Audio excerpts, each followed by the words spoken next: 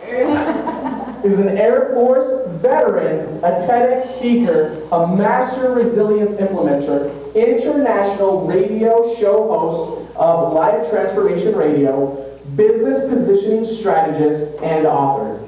He believes that you were created for a purpose, and when you unlock that purpose, you will elevate your life. So make some noise, and please welcome to the stage, Sean Douglas!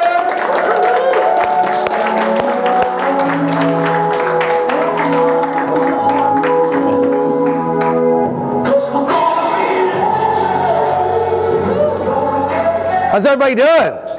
Outstanding. I love to see your faces right now. Everybody's early in the morning, got their coffee, everybody's feeling great. If you're feeling great, say, oh yeah? Oh yeah. Outstanding. So I got a question for you. My first question is, who right now in their current business has been operating at less than 5 years? Raise your hand. Less than 5 years. A couple? Outstanding. Put them down. By a show of hands, who's been longer than 10 years? You've been operating your current business longer than 10 years. Perfect, outstanding. Who's not gonna raise their hand no matter what I say? Couple people? Outstanding, very, very cool. My message for you today is that either you position yourself inside of your marketplace or the marketplace will position you. The problem that I see a lot of is that we come out with an amazing company, we come out with an amazing product or service or program that we're going to sell to somebody, but we haven't conditioned the market to receive that specific problem or that specific program, product, or service because they don't know exactly what you offer. And by positioning, I mean they know exactly why they're going to come to you because you've already conditioned by marketing, either content, influencer, whoever marketing you want to use, they've already pre-programmed why they're going to go ahead and do business with you. So what we see a lot of is, I got these Facebookpreneurs, everybody knows what I'm talking about, right? The Facebookpreneurs that message you like weirdly, like, hey, buy my program. You're like, I don't even know who you are. It's becoming more rampant. We don't buy from them because, one, we don't know them, like them, or trust them. And the second thing is, I don't even know what you do. And most of the things that happen at a networking event is, so what do you do? And so like the first question, right? At a networking event, so what do you do? You can do that simply by positioning yourself, and I'm going to deliver some high value content that's going to tell you exactly how to position yourself inside of your market category. Is that okay with you? Outstanding. We're going to ask 3 questions, and so if you have a piece of paper, something to take notes with, we're going to ask 3 questions. And at the end, I'm going to offer you a better than money back guarantee. Anybody want a better than money back guarantee? Sure. I'm going to offer you a better than money back guarantee. So if that's okay with you, say, oh yeah? Oh yeah. Outstanding. The first question that I want you to ask yourself is, what am I willing to do more of than anybody else? What am I willing to do more of than anybody else? Am I willing to deliver more content? Am I willing to deliver world-class customer service? Am I willing to go above and beyond? Am I willing to drive an hour in the same state that I'm in? Am I willing to drive an hour just to meet with a client? Or do I make them come to me? When I'm on social media, am I absolutely helping every single person I can by answering their questions and delivering the best amount of content that I can? I will tell you that starting this year, I've been more profitable, I have been more positioned because I've given everything I have away for free. Literally. I've given everything away for free. Somebody was on social media asking, hey, I really want to launch a book. How do I do that? And I have an entire document that I use to position people's books to be the bestseller and be congruent with their business. I copied and pasted it into a social media post. Hey guys, if you want an awesome book marketing strategy, here's how I do it. 4 people messaged me. Hey man, I want to work with you, but you have it for free. I want to work with you. I'm like, awesome, let's do it. When you give everything away for free and hold nothing back, now you're positioning yourself as the go-to subject matter expert with credibility and authority. A lot of times what we see is, I don't want to give everything away for free because then I have nothing to sell. You've probably heard this before. If I give everything away for free, I have nothing to sell. Not true. When you give everything you have, people see what you have to give and they say, well, if they know this much, How much more can they give? How much more can I get if I actually pay them? And so what I've noticed is that if somebody wants to start a podcast, anybody here have a radio show or a podcast? One person, outstanding. Does anybody want to start a radio show or a podcast? Nobody. Her in the back.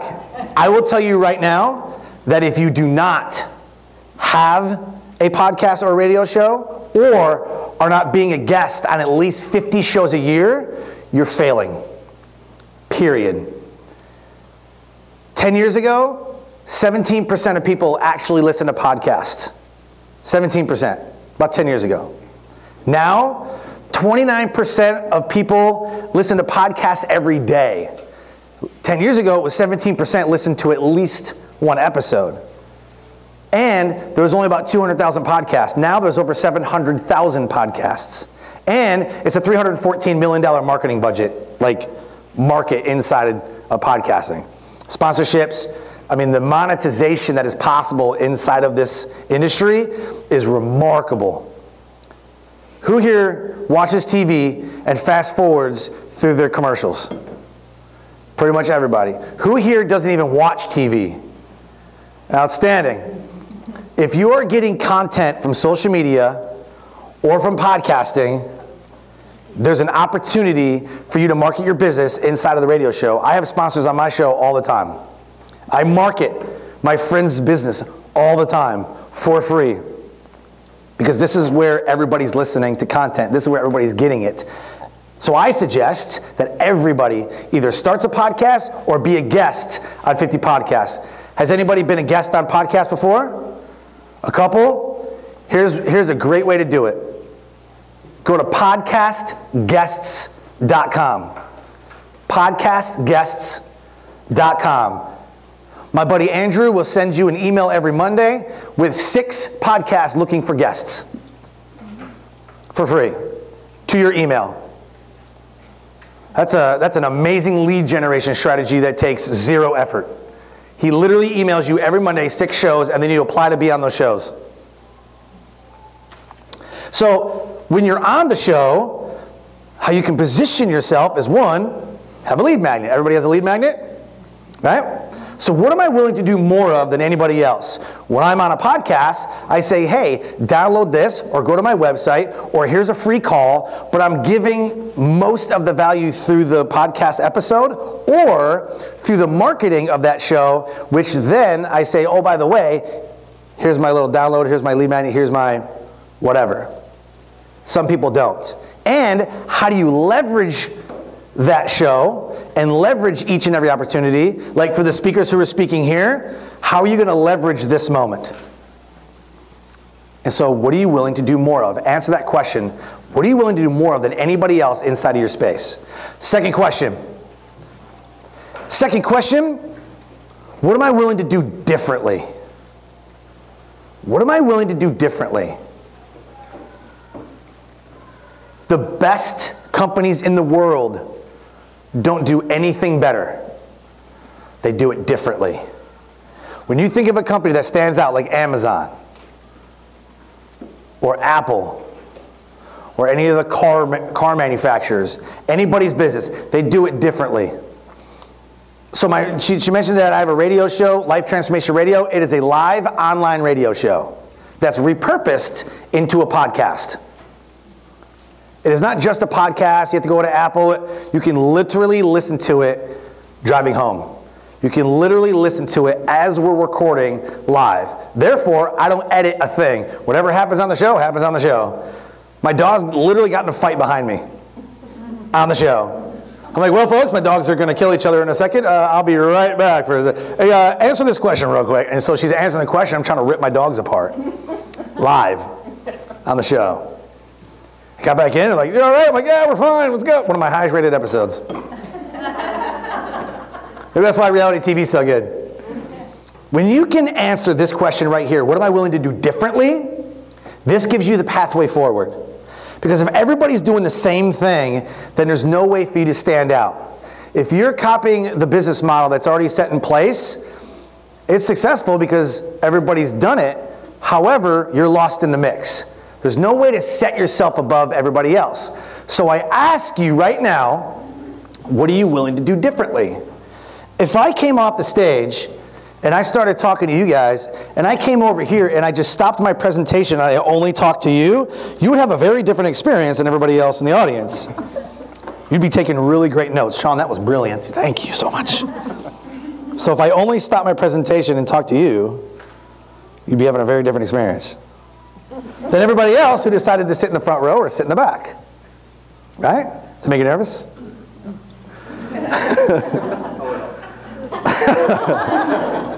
So I ask you, what are you willing to do differently? Can anybody answer that right now? What am I willing to do differently? Or do you know how you are different? Can anybody answer that?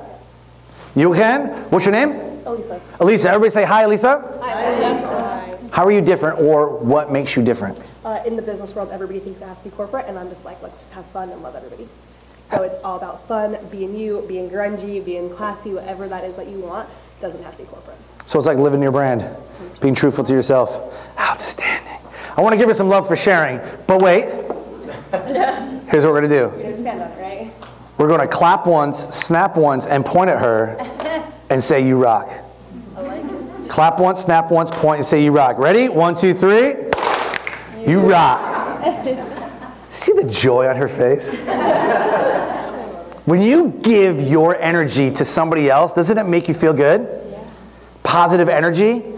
When you receive that positive energy, does that make you feel good? It's amazing what we can do when we are different. I do this exercise all the time at events that I go to. And it makes people smile, it makes me smile. Because when we give positivity and gratitude, and you receive that positivity and gratitude, it just makes you feel a certain type of way. Instantly can change your whole focus. I was speaking at a conference in California, and I was a closing keynote speaker. A couple people come up to me and said, man, that was amazing. Let's talk over dinner. I'm like, cool, got to catch a plane anyways. So we go to dinner, and as we come in, I can see there's a lot going on. It's a very busy restaurant. So the host is like, oh, I'll be right with you. He's running all over the place, come back, seating people. It's chaos. Dinner rush. You know what I'm talking about. They come back, they seat us, and the waiter comes up to us, okay, what can I get you? I'm like, wow, dude, you are like on 1,000,000 miles an hour. Let's calm down. Tell me what you're grateful for. No, I got it. Tell me what you're grateful for. Stopped. You seen him calm down a little bit. Well, I'm grateful for the job. I'm grateful for this moment. I got a great wife. Today's a great day. And then you've seen him slow down. And you've seen him start to not panic. The chaos is going around, but he doesn't hear it, doesn't see it. And he's super calm. I can see him interacting with the people who he was rushing. Do you need anything else? Do you need anything? Now he's like, what can I get you? And he's super calm. So I have my phone out. My friends got their phone out. We're doing the Facebook Live influencer thing. We're pumping up, tagging the restaurant, letting them know that we're here on Instagram, right? Getting everybody pumped up around us, high-fiving people. Just then, I don't want to look, but just then, there's a group. I swear there's like a Titanic reunion going on. Average age was like 95. I'm really trying not to look, but I couldn't help it. The gentleman stood up, had a cane, black square glasses, camouflage hat, and he walks over to me with the cane. He's like, hey, are you the spokesman for this restaurant? No, sir, I'm just an inspirational speaker. I just got done speaking at a conference. I literally still had my badge on my shirt. Oh, well, I'm not inspired, and walks away. I know that he was doing that on purpose because he high-fived the people that he was with. I literally got bullied by a 95-year-old man. Just then, the manager comes over and he's like, screw those people. You inspired us and comped our whole entire meal. Just because we were willing to do more. We were on Instagram, we were on social media, we were tagging the restaurant, we were doing Facebook Lives, we were in our section talking to other people, just having a lot of fun.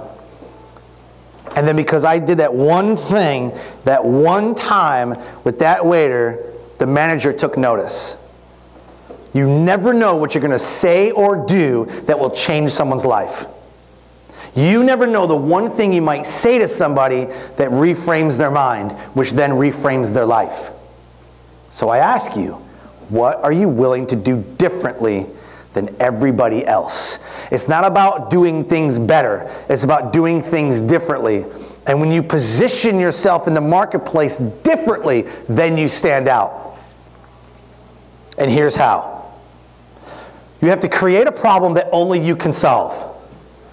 We never knew that standing in the street, waving our hand for a taxi was stupid. But we did it all the time. Until somebody reframed the problem of we have to get from point A to point B, don't really want to take a taxi. How about an on-demand car just comes and picks you up? And now what do? We just Uber everywhere, like it's nothing. The things that we did 5, 10 years ago was like, well, that's dumb. Now, everyday practice.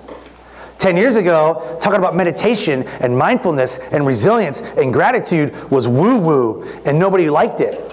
Now, who has a morning routine every morning that you do? You know what I'm saying?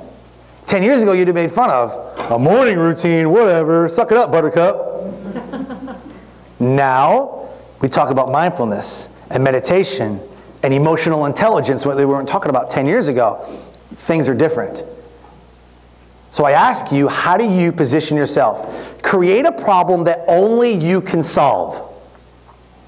Frame that problem in a way that conditions the market to receive that problem. Once you condition the market to receive that problem, you then only market the problem, not the solution. If you always talk about buy my stuff, because you see it all the time on LinkedIn and social media and all that, right? Especially email lists. I get emails every day from the same group, and I literally dissect all of their emails. Most of the people that I'm on their email list, I don't care what they sell. I just want to dissect their process. I'm like, oh, that sounds like a cool lead magnet. Let's see. Oh, this email got sent at this time, about 10 minutes. Cool. And I literally dissect people's processes, and then I unsubscribe from their email list because I want to see what people are doing. And then I get better at what I'm doing. I want to see the problem. And then I want to see how you market the problem. Because most people say, buy my stuff, but I don't even know what you're solving. And so create a problem that only you can solve. I notice that podcasts, books, your programs, products, and services are sometimes not congruent with your business model or have nothing to do with what you offer. So I know people who have a podcast and it's about business, but yet their business is become a great husband or wife, like relationships. And their show has nothing to do with relationships. So why, if you have a relationship business talking about marriage, do you not have a marriage podcast? They have a business podcast, which doesn't make any sense to me. So a lot of times your programs, products, and services that you come out with have nothing to do with your business. You think it's something great that you want to offer somebody, which isn't wrong, but it's not in congruence with what you are actually doing inside your business. So if you don't position yourself correctly and condition the market to receive you and your problem, the market will position you. And when the market does that and it's wrong, it's so hard to come back. It's so hard to come back. Once the market positions you, you're done. So how to position yourself is create a problem that only you can solve. Then frame that problem so that the marketplace receives that problem as, holy crap, I do have that problem. For example, my friend has a budgeting app. He was like, hey man, I have this amazing budgeting app. It's absolutely phenomenal. It's going to save you money. You should buy it. Like, dude, I don't need another budgeting app. I already have 2. I don't need another budgeting app. So we sat there and had an hour conversation. Here's what came out of that hour conversation. Hey, I have an amazing budgeting app that keeps you accountable and will only let you spend a certain amount of money because you can link it to your card. You can only spend a certain amount of money a day, which then saves you money because you're not overspending. Huh. I do have an overspending problem. Dude, now you're onto something, right? Instead of saying, I'm this, you didn't frame out a problem that you're solving. You just said, buy my stuff. So how are you different? Condition the marketplace to receive your unique problem and then market the problem, not the solution.